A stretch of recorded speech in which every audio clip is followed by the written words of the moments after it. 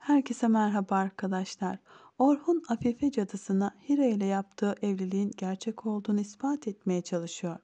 Orhun Hira'nın çok iyi yalan söylediğini, hatta yalan söylemekte iyi olduğunu söylemişti.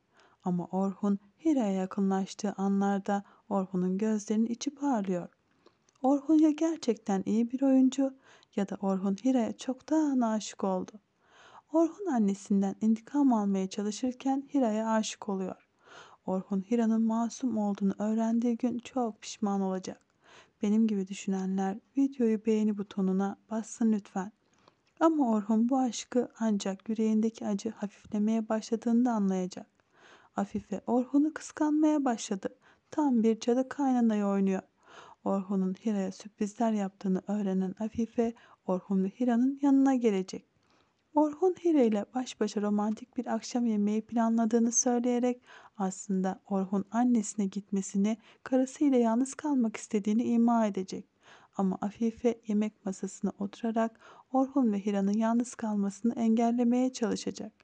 Aslında Afife bu davranışı ile konağın hanımının kendisine olduğunu göstermeye çalışıyor. Afife ve Orhun arasında yakında güç savaşı da başlayacak. Dizimizde Afife'nin dışında bir cadımız daha var. Eda. Eda ise Afife ile birlikte hareket ederek Hira'ya zarar vermek isteyecek. Orhun Hira'ya karşı çok kibirli davranacak.